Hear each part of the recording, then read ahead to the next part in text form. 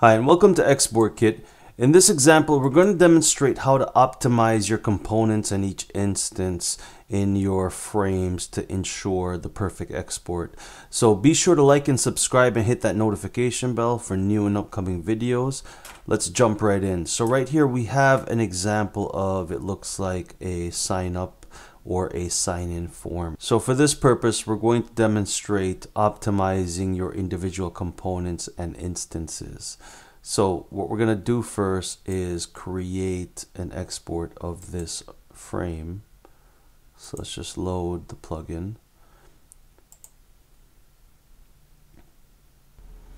So we can see the frame itself, it looks a little bit incomplete. We're missing our buttons and our form elements, the backgrounds for them. So we're going to fix this really quickly. So if we go back to our design, if we actually select the component, you can double click to select the main component and not the instance. What we're going to do is that within this main component, we're going to create a rectangle for the background, drag it to the corner, size it to the entire component, and then we're going to change the properties of the rectangle to match the component.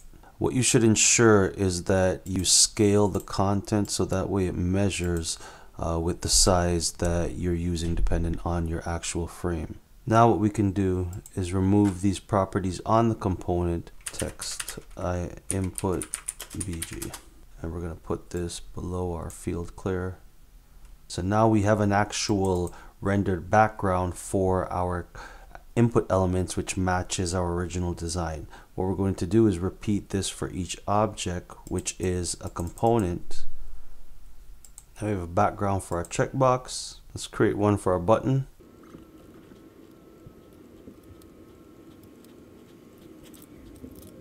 And now we have a background for our button. So now that we've created these backgrounds using shapes really quickly, what we can do is simply re-export this page.